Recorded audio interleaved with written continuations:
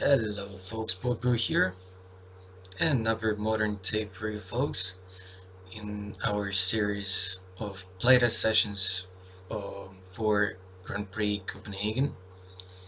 Basically, after this one there are still a few more matches, not just matches or games, but actually different matchups. So basically we've been going through a pretty sizable gauntlet with my team and my friends, and this time around is actually a pretty exciting one for regulars and modern, for people who've been actively playing the format in the past few weeks.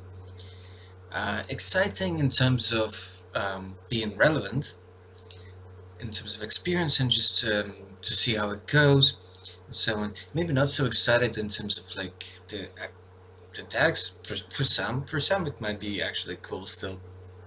This is Death Shadow Giant up against Eldrazi Tron. And I know we've been really putting through the Eldrazi deck through a bunch of different ones as far as the matchups go. Well, because popular deck, and then of course Death Shadow Giant, you haven't really seen it going through multiple matchups, but this is gonna await you. You just cannot avoid that because they share such a huge percentage of the metagame share. You cannot just go past them. So this is why we're doing this, and of course you cannot playtest those decks without actually like matching them together. Yeah, and if you normally play one of those decks, well, you have to know how to playtest this matchup. It's like the first thing you do, pretty much. Unless they ban or unban something, but that's unlikely to happen. And, well, it's not like Death Shadow is just impossible to hate on. There are some tools, but it kind of narrows down the metagame a bit, but then on the other hand, it's not some ridiculous combo deck, and the deck is not like that fast. I think in fact was worse in this sense. I think in fact was worse.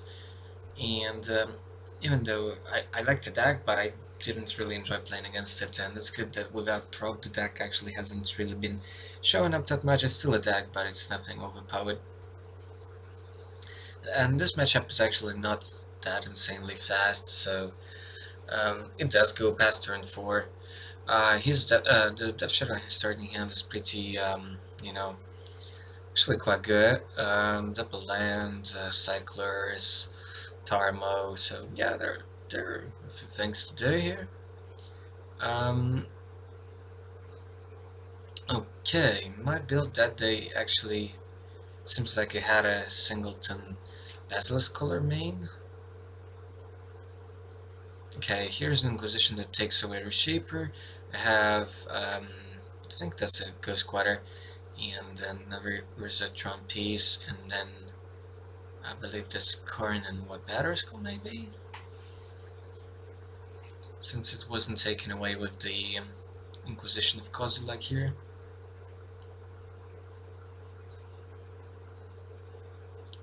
Here's a Cycle of a Street Wraith, fitting into a Death Shadow. He can cast Goyf here. It's gonna be a 2-3, well 3-4 actually. One of the reasons maybe why I like Giant version of the archetype a bit more than the Grixis one. Because okay, you get Thought Scour to power out Tassigur and Gurmak Angler, but then on the other hand, you pretty much have to have the Thought Scour to, you know, bring those out. Yes, this is a 3-4 tournament right now, but the fact that it can still grow to 5-6 or whatever is still crazy. So right now it's just I believe that's just a 4. No, 1, 2, 3. No, yeah, it's a 3-4. Yeah. So it's not spectacular, but then again, Traverse is just so huge for the deck. Decay is huge to answer opponent's Death Shadow.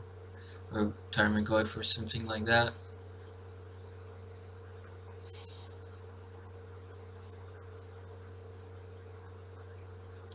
But yeah, the Death Shadow deck can be pretty much almost any color combination. You're based black, that's for sure. You can even build a black-white version of the deck. It's certainly possible. Lilith on 3 is really damn annoying. It's not like insane, as long as I get drawn and I get to cast Karn, I get rid of the Lily, but then he gets rid of the Karn with the Goyf. Yeah, awkward hands, not drawing the lands in time. Awkward hands. He's awkward. Yeah, Ballista on 1 just doesn't do a whole lot. Still better than nothing. Well, actually it kills Tarmogoyf, never mind. No, it doesn't do it this turn.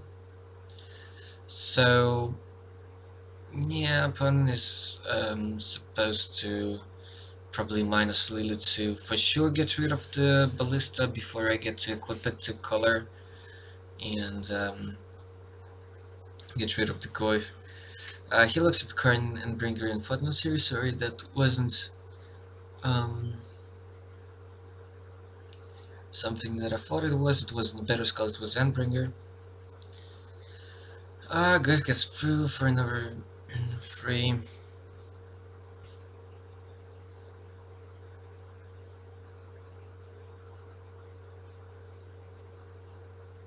Yeah, I should be at 14, I guess. Should be at 14, I guess. Because Goyf is still 3-4, I believe. Yeah. Still 3-4, so I should be at 14, I think. Because there's just been 2 attacks with the Goyf and that's it. It's really weird that he decided not to minus Lily here. Because I think when I'm screwed, making sure that the Goyf is actually, gonna stick to the board is pretty important. I should have probably equipped the Ballista first before casting this Dismember. Falling pretty low, should be at 10 here actually. But, well, it shouldn't be a huge deal.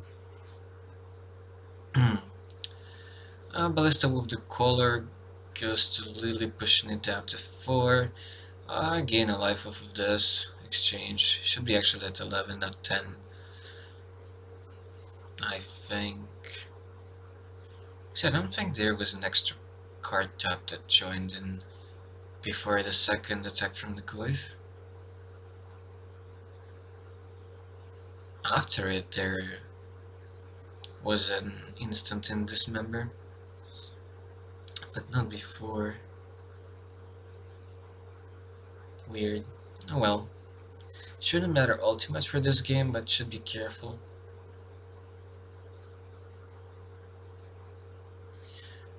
Well, here's a big shadow. Well, not too big actually, just 4-4. And okay, he's still plussing Lily, which is kind of crazy. So he should have minus actually Lily to get rid of Ballista, and then he has a safe Death Shadow.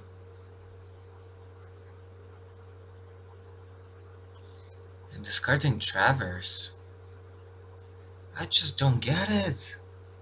I don't get it. Like, Travis could have, like, brought him another shadow. Just don't see it. Why? I mean, he doesn't have Delirium. But, yeah. Just one bubble and then he gets it. So, it's just weird. He allowed me to actually, just charge up the Ballista, so it goes to 2. I kill off the shadow and he still can, I still was able just to chip at Lily for a bit. Okay, Lily goes to 3 because there's a fatal push. Gain some life, which is actually relevant. Okay, well, Lily goes up, so he gets rid of my card, which is annoying, but still he didn't play all that optimally. I don't think prioritizing destroying my hand was that much importance in compared to just like keeping the beats going. Okay, now I'm like flooding, sort of. Well, just 5 lands, but still needed some action here. Even if I draw like a third Tron piece here, it doesn't do anything. Well, he's flooding out too, so that's a thing. Well, here's a map. Gotta cast off the temple, crack it off. Yeah, I should have cracked it off actually with the quarters, but I don't know, actually keeping up quarters could be better here. Could go for wreckage just to like draw into something. Probably better because I have only 1 wreckage in the deck and enough of, I mean, extra ways to get the Tron going. Or just, you know, extra Tron pieces.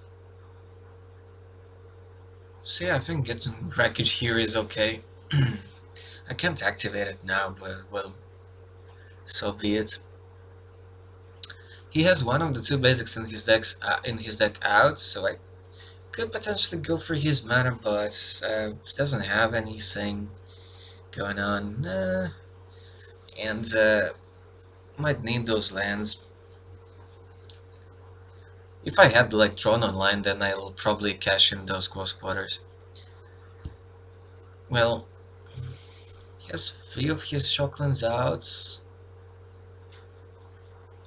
I think there's only 1 left or something, and 1 basic. The problem is that he still has all the mana like to cast his stuff. But for example, if that would be sideboard a game, and then I had like Crucible, then I'd probably just like, you know, slowly try to cut him off mana.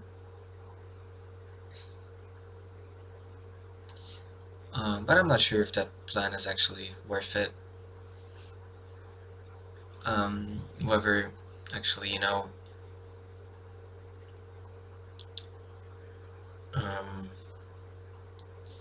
that's kind of, well, okay, Chalice and 1 Shots of Shadow and Traverse, so that's kind of good.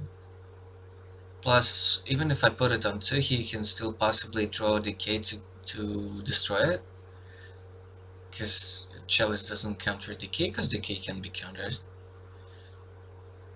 in general. And this way I also get to keep up the wreckage. Not using it now because, well, he has Lily up. He can go for my permanents and ultimate Lily, but then he would lose her. So, I don't know. Cashing in Lily here just doesn't seem great. Because I think like, with 6 lands out and 2 permanents, which are not super impactful, I can actually, you know,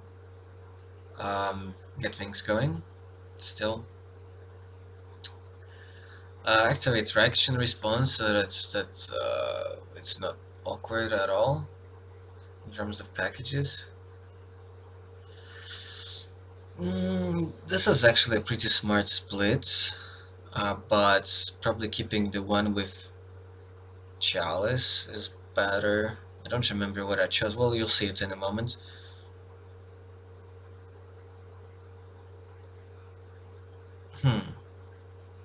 Yeah, that was probably wrong. On the other hand, like, maybe I had just a land in hand or something and just wanted to keep the wreckage up. It's hard to say.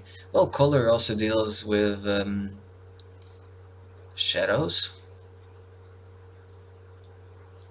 Okay, here he can be, you know, drawn like a command or something, and this way he deals with Reshaper, gets back to Shadow.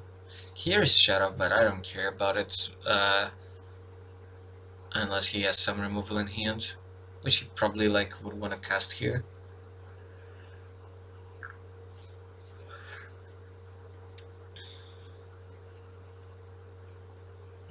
Yeah, probably equipping the color and the Reshaper may be more important, because I did play a land.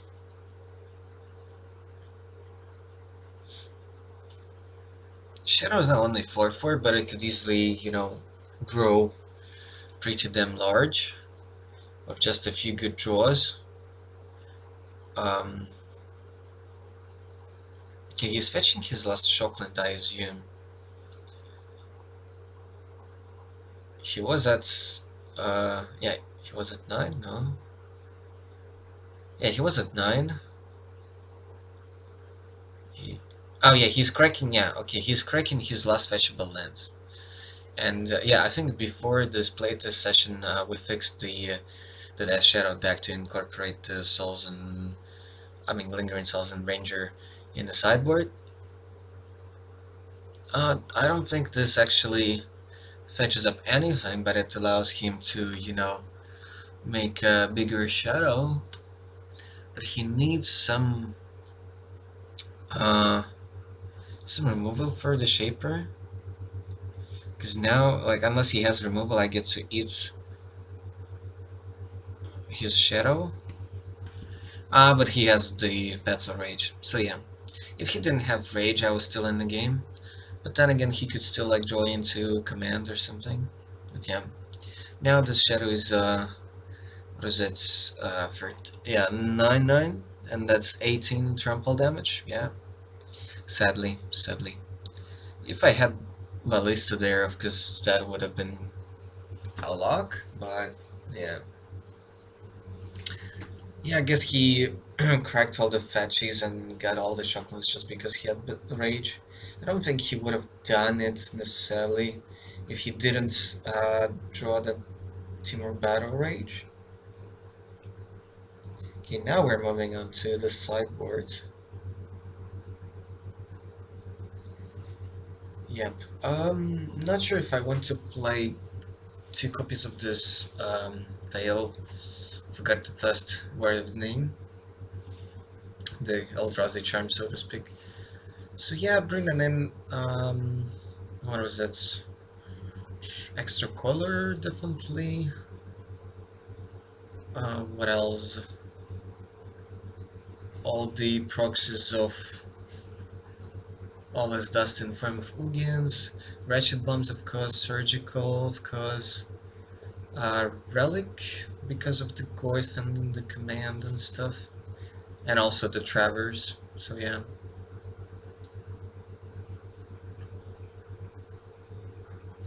Now the question is what to cut. Probably just some mediocre cards.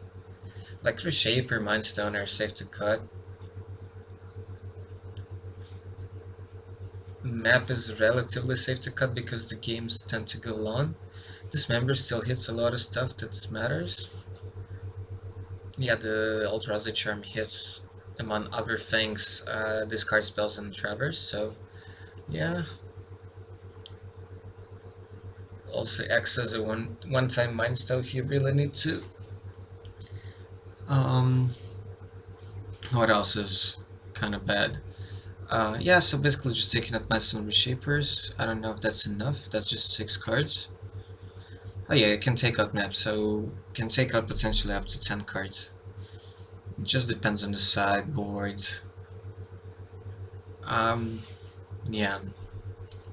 Crucible is just probably not as good in this matchup. I think I had 1 in the side that day. Yeah, Relic is good enough, yeah. Relic is definitely good enough. So he takes out some of this discard when Terfire brings in, what, more removal, it seems? Yeah. Okay, taking out Shapers and Mindstones, seems like I didn't decide on a whole lot. Like 2 bombs, I suppose 2 surgicals, 2 relics or something? Maybe all my mass removals were already in there, maybe just decided not to bring them in. But I don't know, it's not that bad to go like super safe for this matchup. Yeah, probably should have taken like a Batter Scout or something if I had it in the deck. At that point, I don't remember the exact configuration of the build there. Kind of standard, but like few cards have been shifting or and jumping in and out in the past week during the playtests. So yeah, Batterskull is not great in this matchup. I would say Queller is fantastic, definitely. Bombs are fantastic. Um, Karn is okay. Not sure if Alles Dust is that amazing. Probably not. It's probably a matchup where you don't need Alles Dust. But you can keep one. I think keeping one is okay. You might argue that keeping the map is an okay plan, but because you want to go Chalice in one in this matchup, so map kind of becomes worse. Because you bring in color, that's a one drop, but it's just too high impact because of Ballista.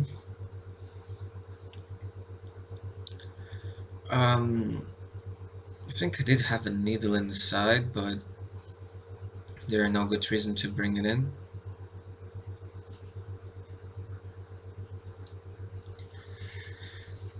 I don't know what I want to swap the needle for. There are some matchups where it actually shines quite a lot.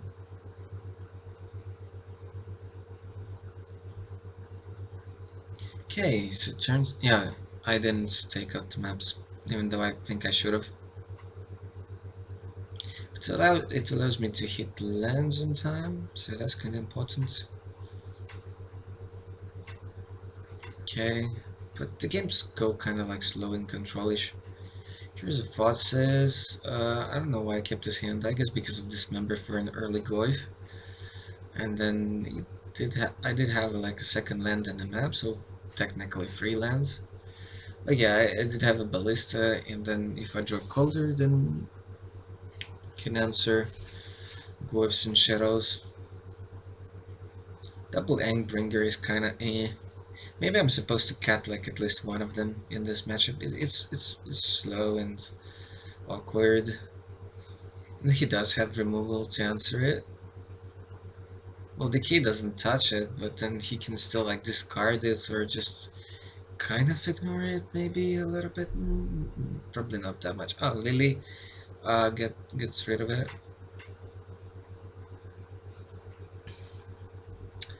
Yeah, here's just a Goose Quarter. I'm gonna get a third land anyways. I just don't know which one I want here.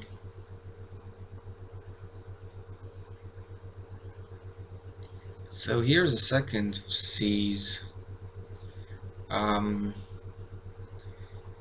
Point out that he probably wants to take out the Footnoteer, which I'll be able to cast next turn if I take a Temple.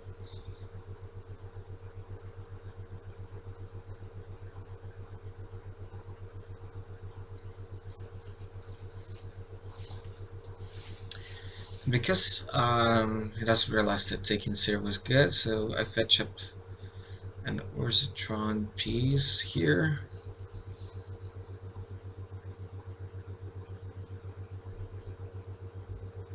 He's already at 14, but this is what he wants to be doing.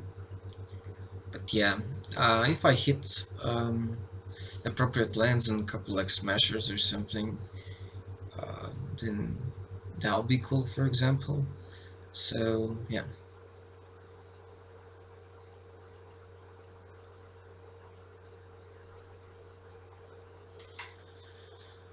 Gonna take my turn.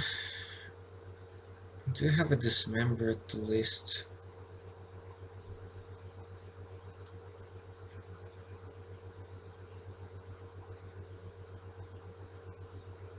Play the land that he knows about. Probably just passing the turn, I guess. Ah, no, I can still like cast a Ballista for one.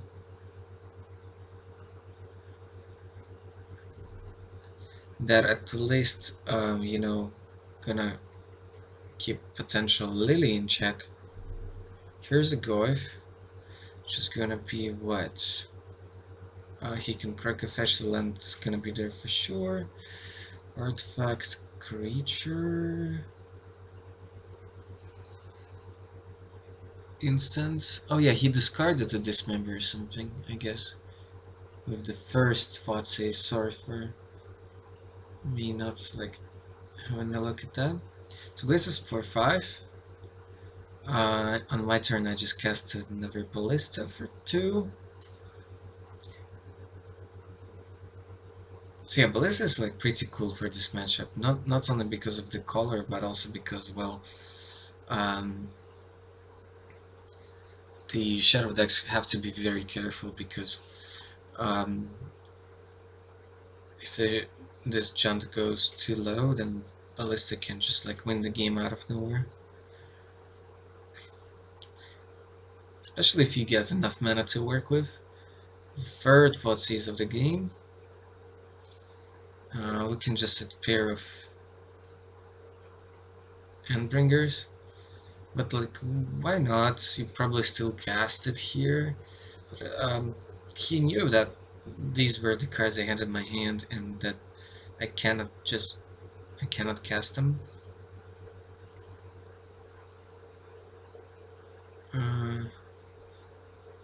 Yeah, I don't know how Goif turns into 5/6 here. Not sure. Artifact land creature, instant sorcery. Okay. Now here's another Goif, and yeah, blue splash over green for counters and stuff like that could be cool. Sure. But Traverse is like so good. Get you land when you're screwed and so on. Gets you like one of the win cons.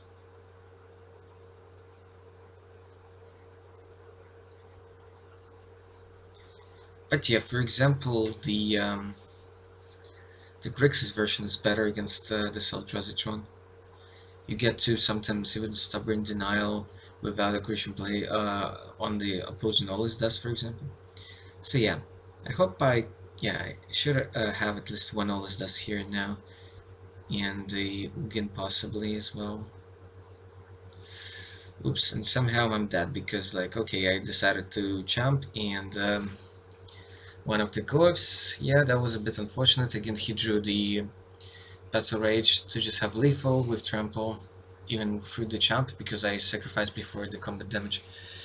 Yeah, next up deck is Color, which would just clear off the Goifs, and I would be pretty happy with the game, but no. This happens. This happens. Okay, thanks for watching. Bit anticlimactic, but I hope you learned something. Don't forget to subscribe, and until the next sale, goodbye, folks.